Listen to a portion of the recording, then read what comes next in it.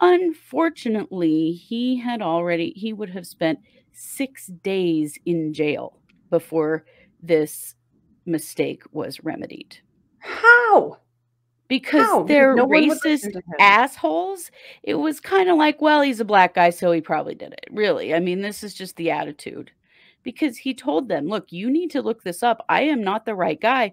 Mhm. They would not listen to him. They had a description of the guy they were looking for, you know. Mhm. The dude looked like Santa Claus. He was 49, he was white, he had a bushy white beard and blue eyes. And Yeah. yet, they arrested a black man And kept him for 6 and days? kept him for 6 days. Oh my So, god. rightfully so, Shane Lee Brown, 23, is suing, and I hope he gets every penny he deserves.